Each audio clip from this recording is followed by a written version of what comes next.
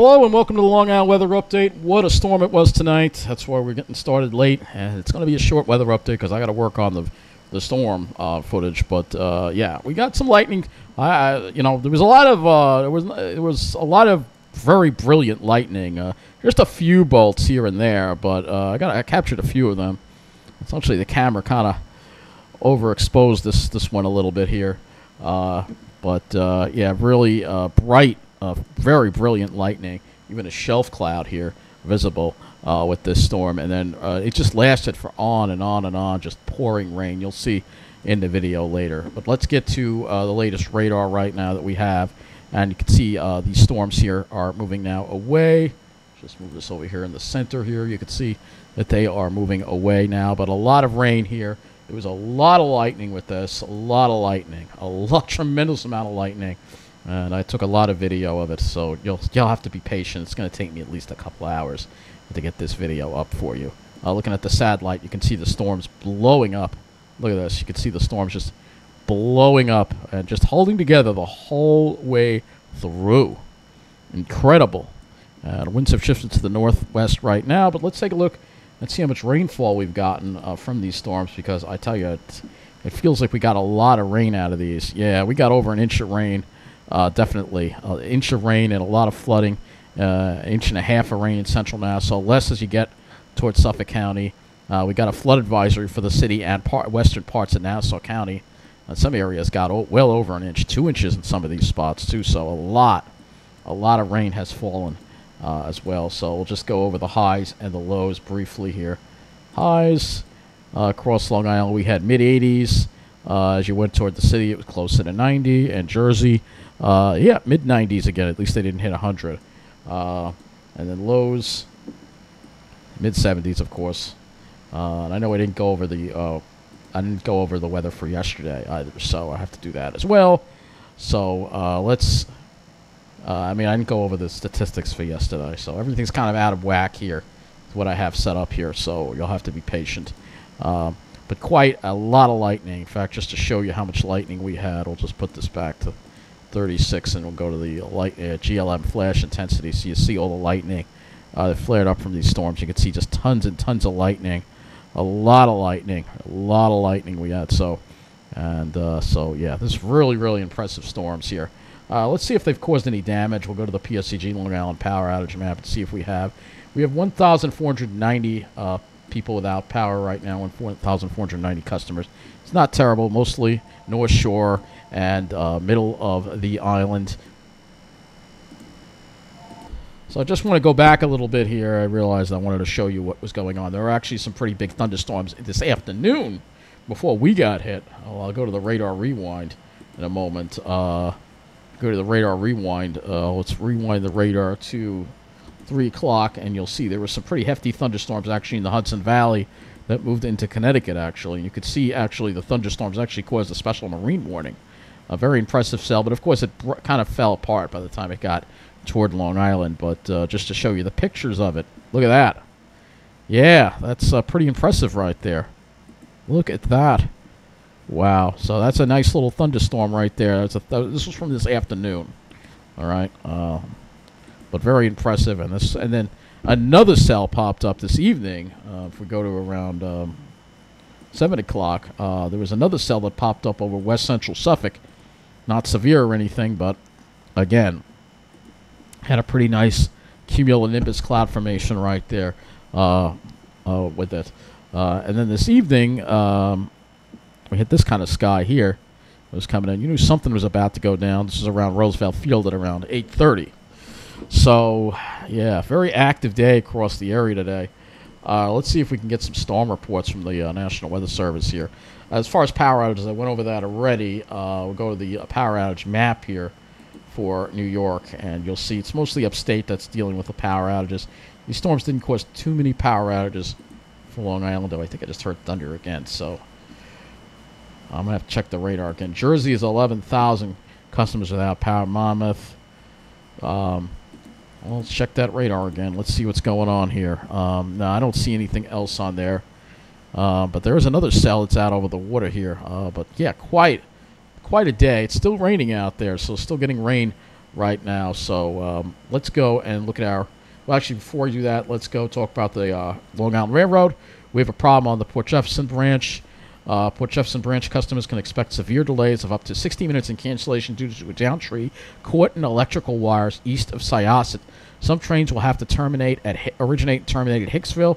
They're trying to operate as many trains through Syosset while PSEG, crews, and LAWR personnel are on scene. There is shuttle bus in service between Hicksville and Huntington. As far as this causing any power outages, we go to the outage map here. I don't see any outages that are actually by the tracks.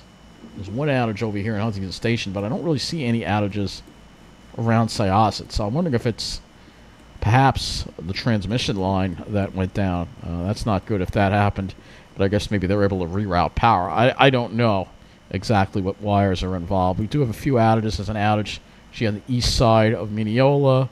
Got a couple of scattered outages here. Nothing crazy.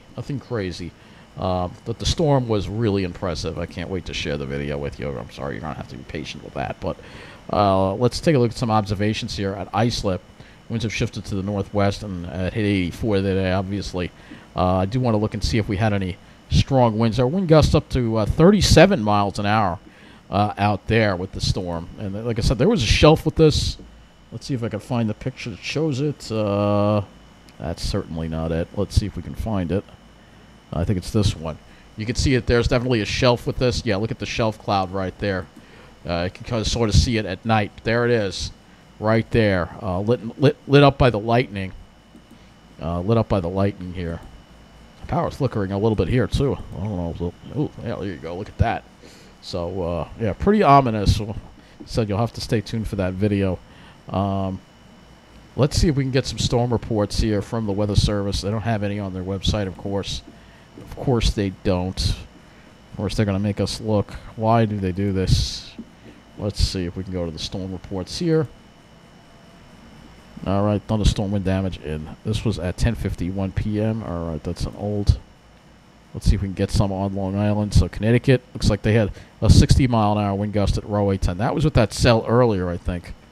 No, that was with the second cell tonight. So Connecticut, 60-mile-an-hour wind gust there, 40-mile-an-hour wind gust and a 52-mile-an-hour wind gust at Glen Cove as well. So, yeah, I'm not hearing any reports of any. All right, we do a flooding on the Meadowbrook Parkway. No, that's Meadowlands Parkway. Flood in West Pleasant Street. Wires down on White Street. Large tree down. I wish they'd put the link to that map up. Actually, hold on a sec. Our weather service doesn't do it, but the ones upstate do. So let's see if we can. Was that one of those ones upstate that we were looking at that had a nice little map? I think it was Binghamton that had a map of storm reports. Yeah, here we go. Good for them. At least they have it. So here we go. Here's the map. Nothing for Long Island yet, but you can see there's that wind gust of 52. We got some flooding in Secaucus. More wind reports here in Connecticut. Trees down. So yeah, quite a very impressive thunderstorm indeed for the area. Very, very impressive indeed. We still have one flash flood warning in effect for northwest of Philadelphia. Let's go out of this and let's go to Wonder Map and look at some precipitation amounts. Let's see if we can get some more rainfall amounts here, because yeah, we got a lot of rain. 1.74, a lot of rain. Well, South Shore, man, they didn't get much at all. Yeah, they missed out. They only got 0.35. So the storm went more for the North Shore in the middle of the island, and you can see 1.5. Yeah, over an inch of rain here in some of these areas here. Over an inch of rain. At South Shore of Suffolk got nothing, and nothing out east either. So yeah, not all that much of rain. I was hoping maybe the rain would hold together a little more, but hey, this is what happens. So again, this is your radar right now. Storms have weakened, and it's almost over. We have the front passing off to the south.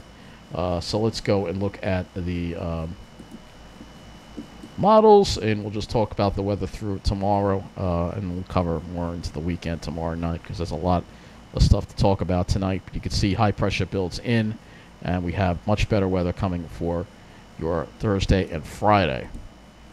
So let's go to the HRRR model here. Zero Z run.